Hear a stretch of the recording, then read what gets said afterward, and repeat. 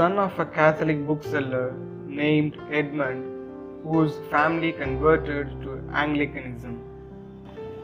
The boy planned to enter his father's trade, but earned a scholarship to St. John's College, Oxford, under the patronage of Queen Elizabeth, first court favourite, Robert Dudley, Earl of Leicester. He was sent to England to reclaim wavering or temporizing Catholics.